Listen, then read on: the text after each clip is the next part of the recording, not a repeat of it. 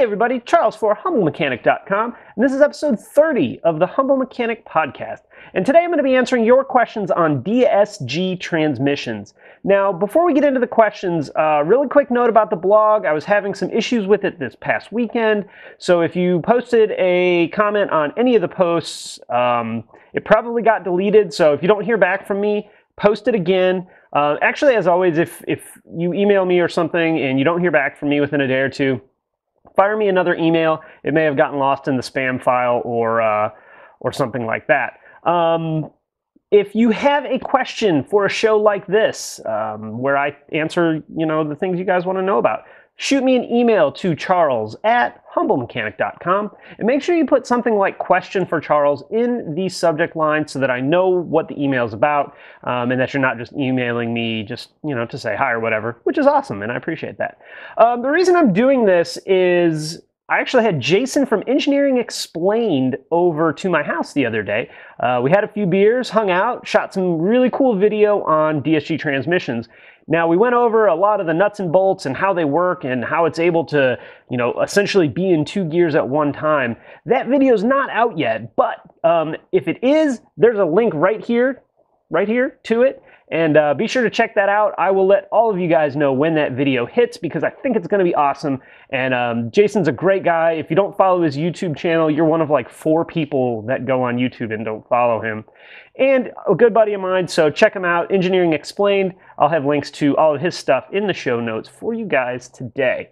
The way I did this is I posted a question on Facebook and said, hey, you got DSG questions? Post them here and, I'll answer them. So we're going to go ahead and get rolling. First question comes from Drew. Drew's got like a 7-part question, so nice job sneaking that in, Drew. He asked, do I use the factory bottom fill tool for the DSG fluid change, or do I fill it from the top? I do fill it from the bottom, but I don't use the factory tool. He says that the factory method sucks, and I kind of agree if you have another way to do it. We actually have an electric-powered machine at the shop that we pump the fluid in from the bottom, but it pushes it up through with an electric motor, not just the, where you hold the bottle up high, the gravity method. So it fills it in just a few minutes, and it does an incredible job. I did a video with Paul from Deutsche Auto Parts.com showing how to do that with a similar tool to the factory tool, and it definitely takes some time. So, thankfully we don't have to use it. We just do them at such a volume in the shop that, it would be a huge backlog to do it with the factory tool. It works. If you don't have any other way to do it, it's fine. It's just when you're trying to be efficient, as efficient as possible, it's really not the best method to do it. And like I said, we do them all the time, and I would say 70% of the time the customer's in the waiting room waiting. So that would definitely eat up a bunch of time. Like I said, he asked like an 18-part question. So Drew, I'm going to answer all of your questions. He asked if there's any tips on changing the fluid at home. Like I mentioned, I did a video with Paul. I'll put a link to that in the show notes for you, Drew. He's already got the tool, so that's awesome. He said he had one shop tell him that they just put 5 quarts in and then cap it as fast as you can. 5 liters is actually more correct than 5 quarts. 5 quarts is a little bit overfilled. There's a lot of debate on this, and the official Volkswagen way is to bring the temperature of the transmission fluid up to 35 degrees Celsius and pull the first drain plug and have a small amount trickle out. In the real world, I can tell you that doesn't happen every time. Like I mentioned a minute ago, we typically have customers waiting in the shop or in the waiting room. So, it would take hours and hours and hours to let a hot transmission cool all the way down and then to monitor the fluid temperature as we bring it up to 35 degrees Celsius. And if you don't have a scan tool to properly monitor the fluid temperature, it doesn't really do you much good anyway. 5 quarts may actually be all right if you're using that factory tool, because I think you're going to lose a little bit more unscrewing it out of the bottom versus the way, I do it at the shop. Overall, I don't know that half a cup of fluid difference is really going to matter unofficially. Officially, it has to be set to the proper level every time. But just based on my experience, I've done a ton a ton of DSG services, and haven't, knock on wood, ran into a problem yet. So I pump 5 liters in. A little bit drips out, enough to where I feel really good about the fluid level. If you're not sure about getting the right level in, what you can do is when you drain that fluid, Drew, measure it. Just put it in a container, measure it, mark it, dump it, recycle it, and then go back in and fill. Basically, make sure you're putting that same amount back in. So, great questions, man. Good job sneaking a bunch in. I appreciate that. Stuart asks, what's the clutch wear life? Well, that's a great question. I don't know that there's a mileage. Just like a manual transmission, there's not a mileage that a clutch is going to wear out. I've seen DSGs with over 300,000 miles on them, and they've had nothing but filter and fluid changes. I've seen DSGs fail at 20,000 miles. So, there's really not a definitive, it's this mileage that you got to start worrying about it, or it's this mileage that it's going to fail. It is, I hate to say it, luck of the draw, but it's kind of luck of the draw. So, you may experience things early on, and I know in like the maybe 06 to 09 range, when there was more DSG, they were first coming out, and it may have even been a little later than that. Volkswagen had recalls on them to replace the mechatronic unit. That fixed a ton of them. There were software updates that fixed a lot of them. And I found that the ones that people are really good on maintenance, Stuart, really tend to hold out a little bit longer. But there is not a mileage that I found that you really need to start worrying about the clutch pack. All right, we're going to keep going. Brandon has pretty much the same question. Will you have to replace the clutches at a certain mileage?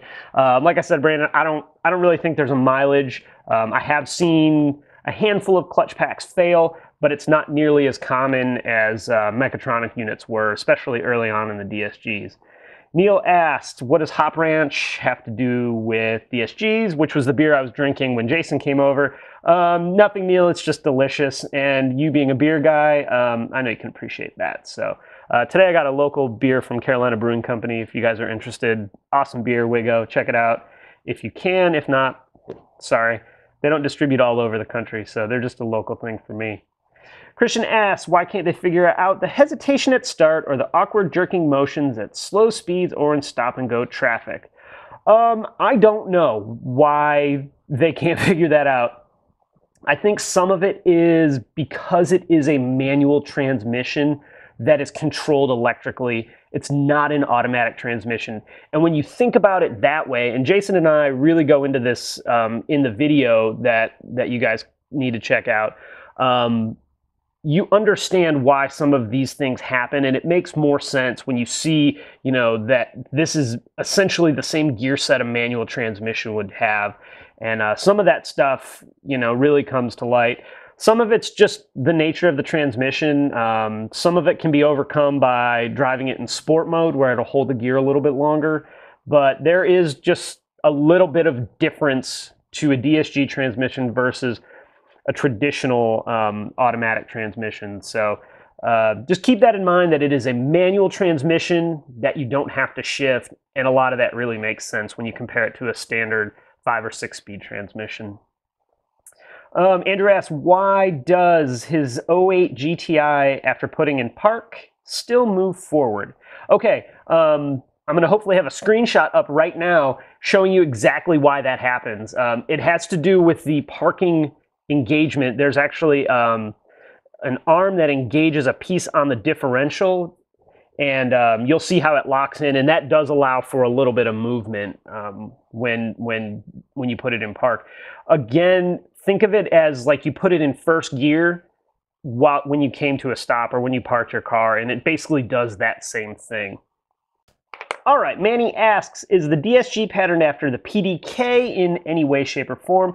PDK is actually Porsche's version of a direct clutch gearbox. It's actually very, very, very much the same, Manny. And actually, to be fair to you guys, I had to look up what PDK was so that I made sure I gave you guys good information. Yeah, man, it's pretty much, it's probably 80% the same design. I haven't looked up manufacturers or anything, but yeah, very, very, very similar. Paul asks, with replacement of the clutch pack, would I replace the trans cooler at the same time? Probably not, unless there's fluid contamination. If there's fluid contamination, either cross-contamination between coolant and gear fluid, or any other contamination, metal in the system, anything like that, yes, I would. If there's metal in the system, honestly, it's getting a gearbox. But otherwise, I probably wouldn't replace the cooler. That doesn't overlap in quite the way that I think I would want to do it. Robert said he needs his DSG on his Mark IV. Some of the Beetles had the DSG in the late 04, 05, something like that. Good question, Robert, and good choice on beer. Thank you very much. Cameron asked, why are they taking over 4 manuals? Why can't I have a manual option in every model? Because, man, like me, you're kind of a rare bird in the world of overall automotive. I think as enthusiasts, we get hung up on, we want manuals, we want manuals. Well, I can tell you there's a ton of people that don't ever want to drive a manual transmission. This kind of gives you some performance, but doesn't make you have to do any work. I agree, though, manual transmissions are awesome, and I love them. That being said, I do drive an automatic every day. But it's also nice to just put it in park and, cruise control on the way to work. Good question, though, man. I agree with you. He did say it was more of a rant than a question, so that's fair. Fred says he's putting a DSG in his Mark I Golf without the ABS pump. Will the launch control still work? Dude, I don't know, but that's awesome. And when you get that done, I hope you send me some pictures, because I really want to see that, and some video of you driving it, because that's cool. I don't see why the launch control wouldn't work, but man, I don't know. I guess that is driven by the ABS, controlled by the ABS, so maybe not. You're a pioneer, man. Good luck. I hope that works out for you. So keep us all posted on what happens. All right. Dwayne says he's a VW service rider. Awesome, man. Thanks for being part of the community. That's cool. He can answer most of the questions, so he'll have to just watch the video that Jason and I did. Eric says Engineering Explained rocks, and Eric the Car Guy as well. I agree on both points. 2 of my favorite people in the space and good buddies of mine. Love those dudes. So thanks for mentioning them. They are both awesome, and I like them both. And again, both good buddies of mine, so pleasure to call them friends. Anyway, guys, great questions. I know I talked a lot about the video that Jason and I did, and if you're watching this the day this video comes out, it's probably not out yet, but as soon as that hits, I'll make sure and let you guys know. So keep your eyes and ears open for that. As always, thank you for all the likes, shares, and subscriptions. If you enjoyed this video, give it a thumbs up. I really appreciate that. Don't forget you can follow me on Facebook, Twitter, and Instagram, as well as YouTube. If you have any questions further about the DSG, post them in the comments below.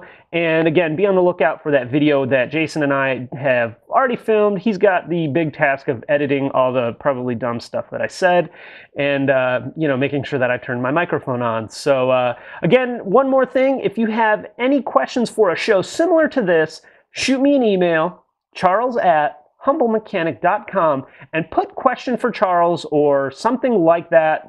Question for Charles is really the best thing. That way I know what the purpose of the email is. I can put it in a separate folder and make sure I answer you guys' questions. Anyway, guys, thanks for watching, and I will see you next time.